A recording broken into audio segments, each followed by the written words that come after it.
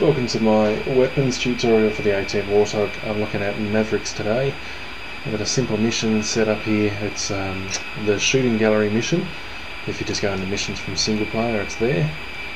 Start out with JDAMs. We'll have a look at those in a moment. I've got the zoom there hooked up to the increase and decrease throttle friction slider on the HOTAS Warthog throttle, which is really helpful. There's my front dash. I'm just going to go through in some detail. This is the left MFCD. This is my tab page, which is my map. And you'll see it's giving me the local surroundings. Up in the top right, you'll see the digit 5. That's meaning we're at the 5 kilometre range that we're viewing this from. There we go, I'm circling it now. Now I'm going to hold left coolie hat long, or coolie hat long left, to make the tab page SOI, the sensor of interest. Passing waypoint 2 at 1,600. That's one of my co-pilots. So now you see the number on the top right indicates the range of the map, so it's currently on 40. The inner ring means halfway, so that's the 20 kilometre range. You can see most objectives are in that range. 80, 160 kilometres. Okay, so I'm just going to go from probably the 10. Gives me ample time. This is the systems display, so if there's any malfunctioning critical systems, they'll display here. This is the targeting pod camera, which means I need to switch it on, which is that switch there. You can see now it's got not timed out, so it's warming up. It's not SOI down the bottom, so it's not the sensor of interest. This is my DSMS page, the Digital Stores Management System, showing my weapon loadouts. I've got some Hydra rockets on the top. I've got some GBUs, guided bottom units. I've got Maverick D and Maverick H. I've got the Lightning Pod, and I've got the AIM-9, which is the Sparrow Sidewinder. I'm not sure, air-to-air missile. I don't actually know what the Lightning Pod is. I'm not sure if it's my targeting pod. I figure it is. Alright, switching weapons on, you'll see that weapons off is now backlit by green rather than white. That indicates the gun is live. And I can start dropping bombs if I wish. Alright, so I'm going to select my Maverick Ds. The first target we're going to shoot at is some T-55 Russian tanks. Alright, so I'm just flicking through that with coolie hat short left. Now, coolie hat short right, this is my CDU page. I'm going to show you this is a CDU repeater, so it repeats what's on the CDU panel to your near your right leg, see right there, with the whole keyboard and the like. I'll try and zoom in. My track IR was a bit messed up while I was trying to record this video. So that's the CDU repeater page. There's a whole lot of stuff you can do in there that I'm not going to go into detail. I don't know most of it. That's the message page, where you can type messages using the CDU panel keyboard on near your right leg.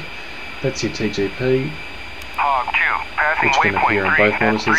That's the Maverick. I've just turned on the Maverick sensor heads, and that timer in the bottom right indicates how long has passed since I turned them on. It takes about Hog 2, takes about 3 to 4 minutes. Standby altitude indicator is the one I'm circling. There's a clock and temperature. Hog 2, tally utility at Bulls. Okay, these are my radar types. So there we go. So that's heavy. I'm selected on steer point. That's, I can't quite see it. That's TACAN, which is your in-air refueling. ILS is your landing system.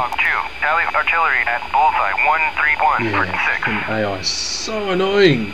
They're on my dials, telling you temperatures, pressures, so on. I'm testing the fuel there, so it tells you how much fuel is loaded in each wing.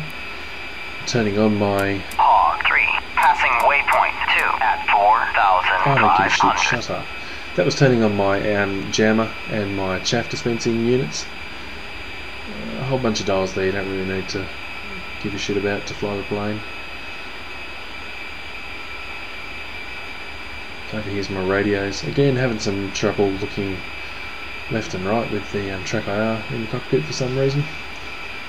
It might have been how I situated to the monitor.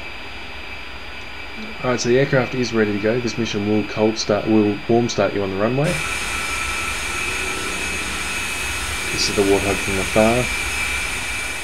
The level of detail is just phenomenal. Every rivet, when we're up in the air, you'll see some of the ailerons and so on moving. Alright, I'm switching my TGP to air to ground, so the camera is now deployed and I can use the targeting pod to, well, target things, targets. Alright, increase throttles to 85%, my brakes are on. I'm going to take my brakes off and then slam the throttle into 100%. I'm recording at this point. I'm getting around 15 frames a second on the ground with the other aircraft near me. Not ideal.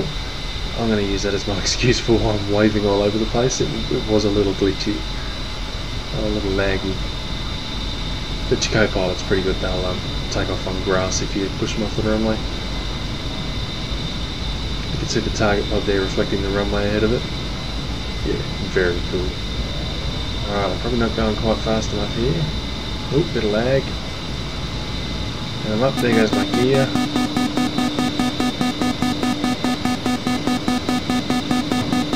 I've increased or raised flaps 20%, so flaps are now in the up position. Hog 3, passing waypoint 3 at 4,000.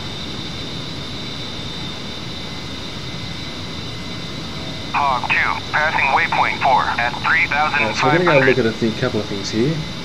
Hog 2, on station at Bulls 11917 at 3,500. I'm just going to talk over these bricks, they're annoying me.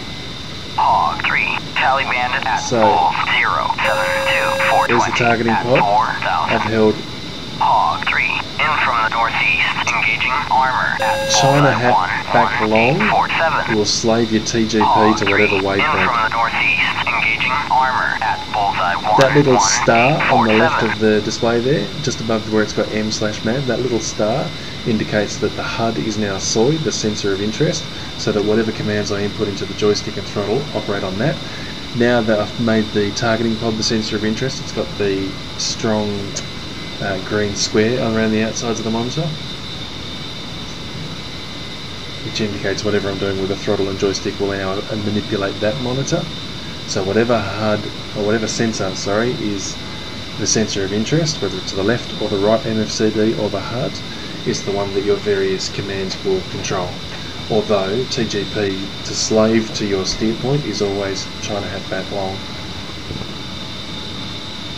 That little symbol there, the circle with a couple of lines out of it, the longer line is obviously, I should think, pointing towards the target.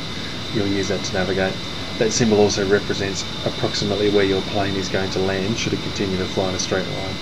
So you'll use it for like landing. You'll place that right at the bottom of the runway as you come in, and aim to keep it there until you flare, which is when you pull the nose up so that the rear wheels make soft contact with the ground. Alright, so we're going to start talking Mavericks shortly, I think. I haven't really timed this video out, I just knew that I could talk shit for as long as I can. We've got 3 minutes left, so okay. I'm going to use the targeting pod so I'm going to hold coolie hat right long to make my targeting pod on the right MFCD my sensor of interest. So coolie hat right long. I can then use the little finger nubbin thing, which you can see me starting to do now, to move that targeting pod around and line up a target. 2, Tally Bandit, 2 o'clock. 2, contact armor target, 2 o'clock. 4, It's getting obscured by the wing. 2, contact Tonto, 2 o'clock. 4, As I'm 9. 2, contact Tonto, 2 o'clock. 4, 9. 2, contact armor target, 2 o'clock. 4, 18. 2, contact armor target, 1 o'clock. 4, You don't notice it so much when you're in game, but they are really fucking annoying. Okay, so I've selected a target and I have pressed up once on the TMS button, up once on TMS short, and then up once TMS short again to put it in point mode, and then I've held TMS up long to set that point that I'm aiming at as my sensor point of interest or my speed. So my targeting pod right MFCD is SOI. I've got a speed there. What I'm trying to do here while we're watching is you can set, by using TMS right short, you can set whatever you're pointing at with the targeting pod as a waypoint. You can then slave your TGP to your waypoint and cycle through your waypoints, and it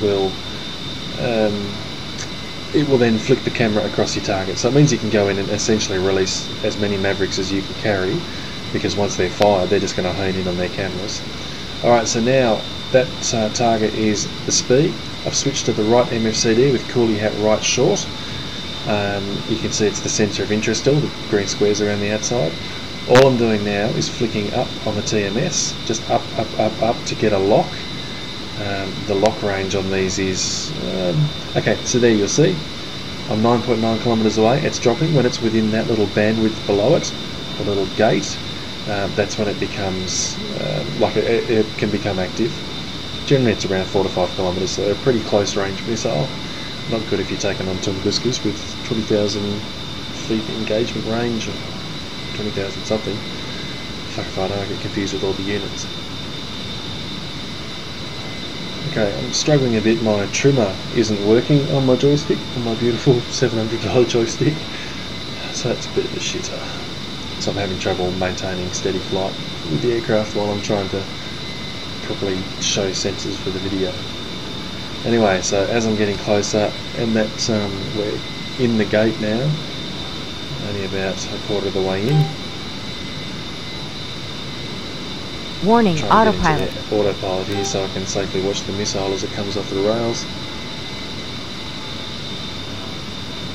Yep, aircraft's righting itself.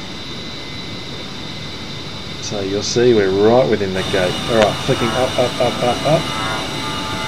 Just trying to get a rifle. There it goes. F6.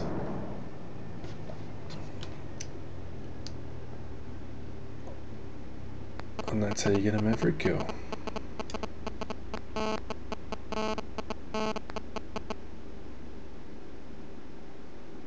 It's beautiful to watch. Hog 2, Tally Bandit at Bulls 116, 22 at 3,500. Thanks for watching.